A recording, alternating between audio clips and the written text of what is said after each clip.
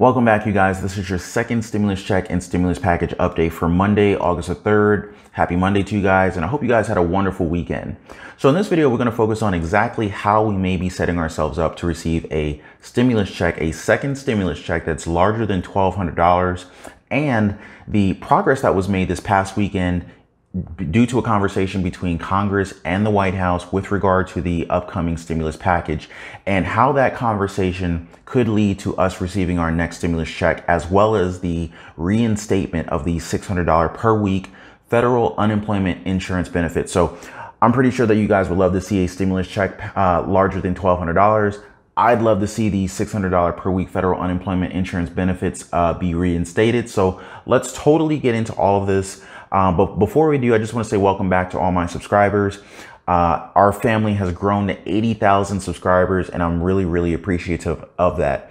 Also, for those of you guys who are brand new to the channel, we cover all things personal finance, investing, how to develop multiple streams of income. So if you're interested in that, please give this video a like and subscribe to the channel.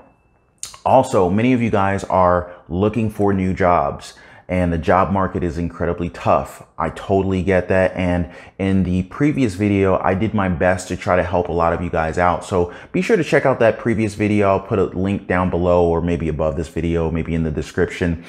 Be sure to check out that video, because in that video, we covered the job opportunities that others have found in the comments. Basically, I asked a lot of you guys to drop a comment below to let me know what job you've recently landed, or if you work for a company that's currently hiring, to be able to help our community to find jobs that aren't necessarily being posted.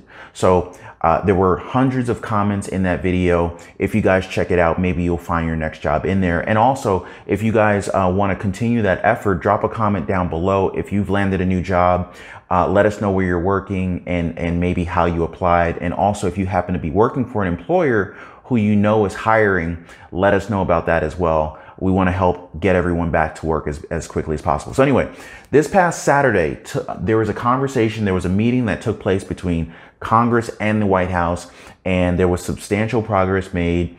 And it was reported that a huge relief bill was discussed on Saturday. And during this meeting, they covered restoring the $600 per week supplemental unemployment insurance benefits, and also funding to help schools reopen. In addition to that, Senate Minority Leader Chuck Schumer stated that this was the longest meeting we've had, and it was more productive than other meetings. We're not close yet, but it was a productive discussion. Now each side knows where they're at. Now, this meeting took place between Chuck Schumer, House Speaker Nancy Pelosi, as well as Treasury Secretary Steve Mnuchin and the White House Chief of Staff Mark Meadows. This was a 3-hour meeting, and a lot of progress was made. Now, as of Friday, the Trump administration was willing to extend the $600 per week federal unemployment insurance benefits. However, this was only willing to be extended on a short-term basis, and the House of Representatives basically declined that offer. They didn't want to take piecemeal acceptances of offers here and there. They're looking for a full, comprehensive, expansive agreement, something similar to the HEROES Act, and it looks like they're willing to hold out until they get it. It appears that the Democrats within the House of Representatives are banking on the fact that two things are about to happen. Number one, you've got the presidential election for Trump, between Trump and Biden, coming up. Secondly, you've got many Republican members of the Senate up for re-election. Now, if you guys remember, the ball is essentially in the Senate's court. So if it looks like the Senate is basically delaying people getting their money, it is a very unlikely event that many of those senators will be reelected. And so since the HEROES Act has already been passed, technically the Senate is actually holding things up at this time. So let's go into how things could be setting up for us to receive at least a $1,200 stimulus check. We've heard from President Trump that he supports a second stimulus check, but not only that, he supports a second stimulus check that was greater than what the Democrats wanted. It's very clear that the Democrats wanted to see a $1,200 second stimulus check. However, President Trump wants something greater than that.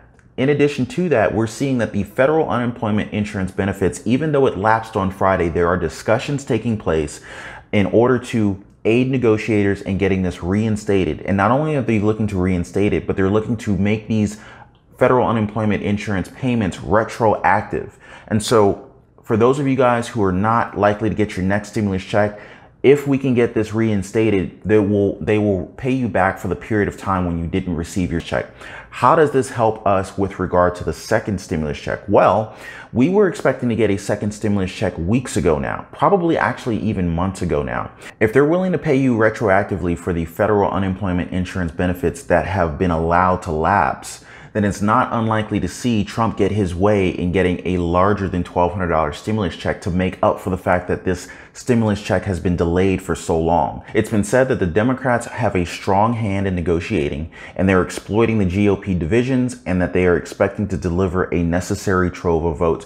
Now, here's what's really, really interesting. Here we have a Republican president who is mainly aligning with the House Democrats in the stimulus package. Recently, it's been said that the Trump administration could actually move forward with some unilateral action, meaning like they would not require any say from the House of Representatives or the Senate to move forward. And so essentially, national economic emergency has been discussed. If the president were to declare a national economic emergency, he could effectively push forth on his own with a payroll tax cut. If this were to take place, those who are still working would receive a 7.5% payroll bonus or boost as a result of the payroll tax cut. However, obviously that's only going to benefit those who are currently working. Those who are not working, you have no payroll to get a payroll tax boost on.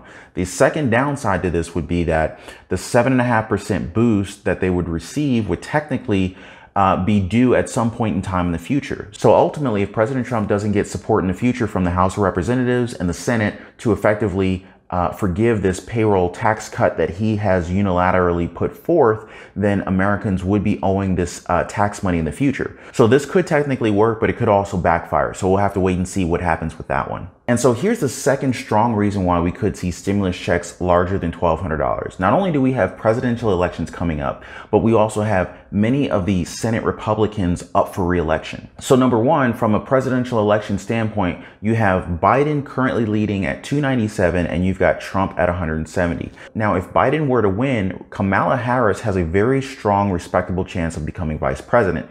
Why does this matter? This matters because Kamala Harris has been pushing for a $2,000 per month stimulus check.